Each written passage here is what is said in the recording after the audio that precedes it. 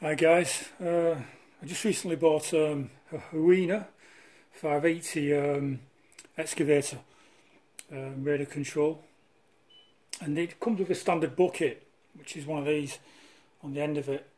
So I thought I'd make or design and make a ripper, which basically a ripper is one of these. So obviously it retrofits onto the end of the arm, and it allows you to basically rip the ground up with this kind of like claw feature. You can buy these commercially, but I thought I'd make my own. So what I've done, I've designed one on a computer and 3D printed it, and this is the result here, which basically, again that's a focus, basically is made out of carbon fibre. It simply bolts on to the end of the boom through two bolts through there and there. I've actually done one in PLA, printed it in PLA, which I've got on the excavator.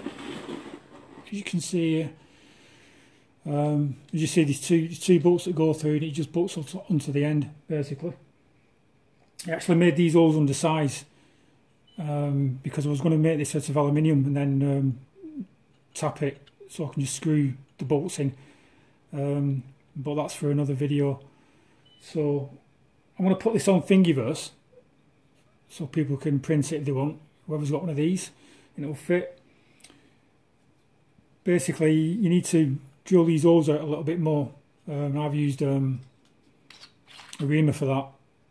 I'll put a link to the description in Banggood. My camera won't focus. There you go. I'll put the link to the description on Banggood for one of these, because these are really brilliant tools, you know, for reaming out bigger holes. So that's the ripper on the end of it. Like I said, I put this on Thingiverse once I've uploaded this video, and what I'll do, I'll show you how to fit this on here, or what we'll do, I'll change this one. So first thing we need to do is to take the bolts out.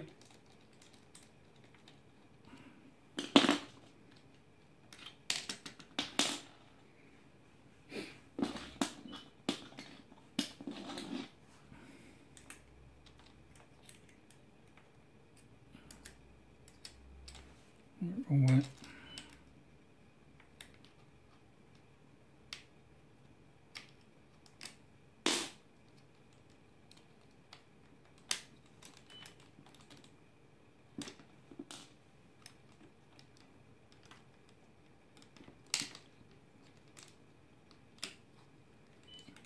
It's actually a bit tight.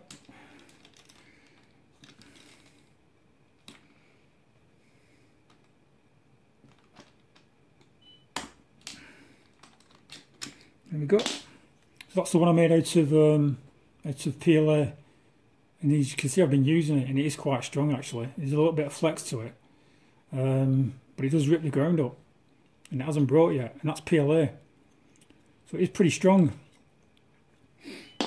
So what we'll do, we'll fit the carbon fibre one. So a square bolt, which is this one here, slots through.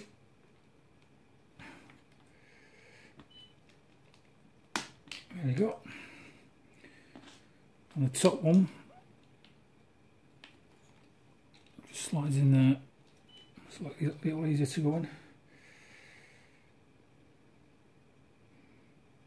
Get our lock nuts on.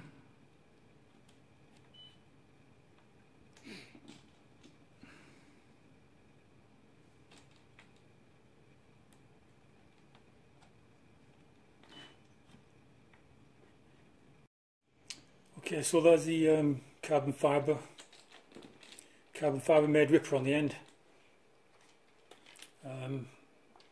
Look at that.